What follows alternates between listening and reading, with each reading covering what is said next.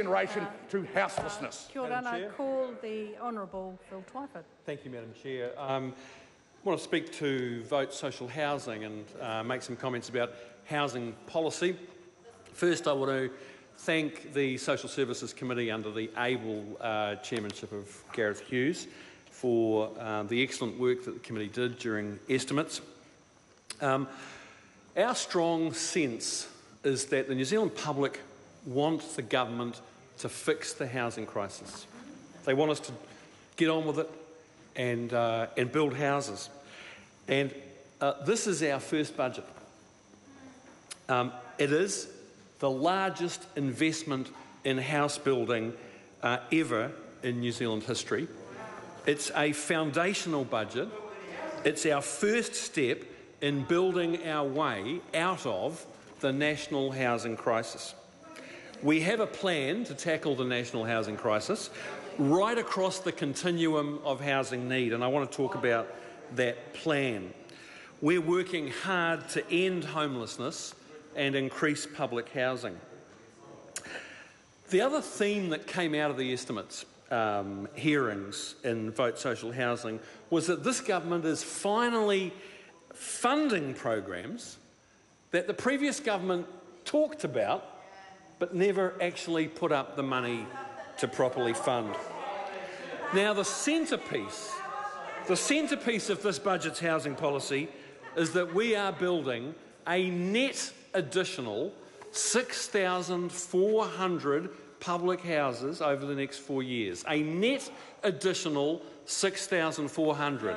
Now, Madam Chair, I want you to contrast that funded commitment, a net additional 6,400 state and community provided homes, with the record of the former government who reduced the number of state houses over 9 years in office, a net reduction of 6,000 houses, and if you take into account community homes, a net reduction of 1,500 public houses over 9 years in the middle of a housing crisis. Now, we heard a lot from the members opposite about how they were going to build all these extra houses. The fourth-term national government would have been an amazing thing to see because they were going to do all of these things. They promised the world after 9 years in office when they reduced the amount of public housing. They reduced the amount of public housing. Apparently, in the fourth term, they were going to reverse all that and build thousands of extra houses. Well, it took a change of government to get a government that actually put the money up to fund these promises.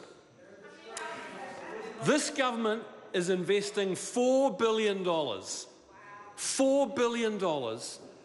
to increase the number of state houses by 6,400 and upgrade and improve the existing housing stock.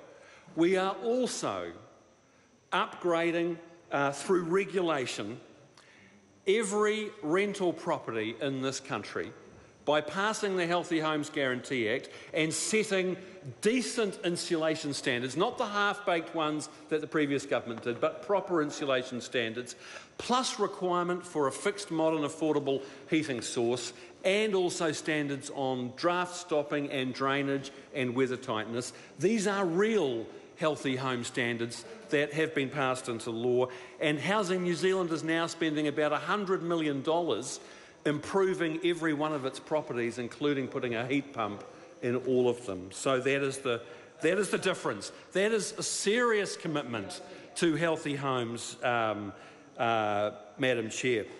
The estimates hearing also focused quite a lot on tenancy management issues for Housing New Zealand, and that's an area where we've seen a whole different approach from this government, a more compassionate and tenant-centred approach.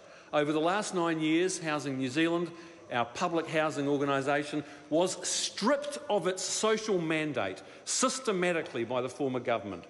When I became the Housing Minister, Madam Chair, I met Housing New Zealand staff that told me they were doing pastoral care work with tenants on the weekend because they'd been told that it wasn't their job to do it.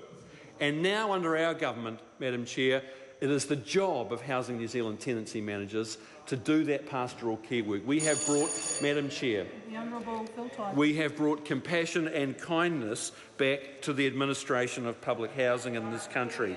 We also pulled the plug on the hysteria around methamphetamine contamination in public housing that was actively stirred up by that government, and they allowed the lack of a decent scientific standard to mean that Housing New Zealand over the last 4 years wasted the best part of $100 million on decontamination work that never needed to happen. At the same time, private landlords were making insurance claims of, on average, $25 million a year for methamphetamine contamination, most of which never needed to be done because of the total failure of political leadership under the former government. Well, it took us a few weeks in office to commission Sir Peter Gluckman to do that report and sweep away the moral hysteria that had been allowed to be whipped up under the former government. That has all changed under this government.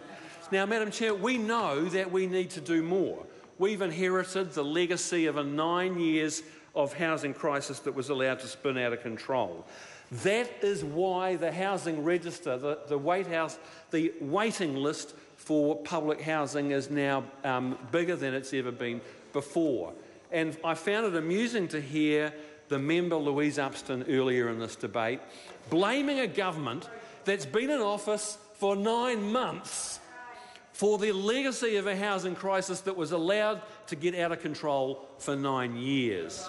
That shows a gall that, frankly, I find amazing and admirable in some ways, actually.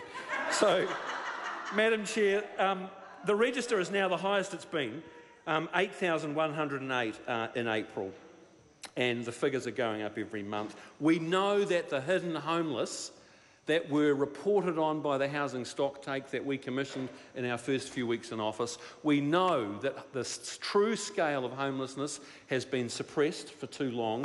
We know that now there's a government that cares, a government that welcomes people to come forward and get the help that they need, that those figures will continue to get worse before they get better. In Budget 2018, we committed an extra $100 million over and above the baseline funding for Housing First and emergency and transitional housing. An extra $100 million.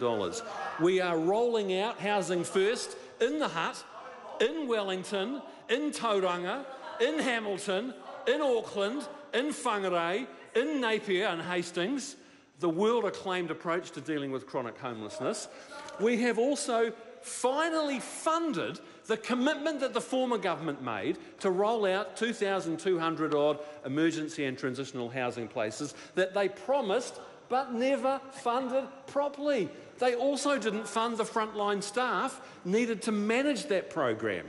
So we funded all of those things, and we've in fact rolled out several hundred extra transitional housing places. That was our commitment, Madam Chair, to seriously tackling homelessness as part of the winter 2018 package. It's long overdue in this country that we put in place a decent safety net. I want to take the remaining minute and a bit that I've got, Madam Chair, to talk about some of the wider housing and urban development issues that this government is tackling that really come under the building and construction part of this debate. And I want to acknowledge my colleague, the Honourable Jenny Salesa, who is Minister of Building and Construction, is leading a really ambitious program of workforce and skills development, reforming the whole product certification scheme and all of the building regulatory framework that we need to put in place to ensure that our Kiwi Build policy is successful.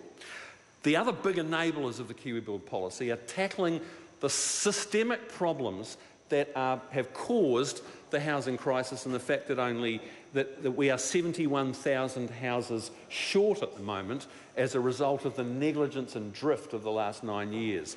We are reforming the financing of infrastructure that will allow our towns and cities to grow. We are freeing up the planning system to allow our cities to grow up and to grow out. We're putting in place an urban development authority that will lead large-scale urban development projects that will build not just housing, but whole communities. Madam Chair, these are the system-wide fixes to the housing crisis. Before I call the honourable member, I just want to confirm with the member who took the point of order that the speech, the debate was within the estimates, and for reference of the House, that is page 291 of the estimates document. Kia ora, I call Dan Bidwell.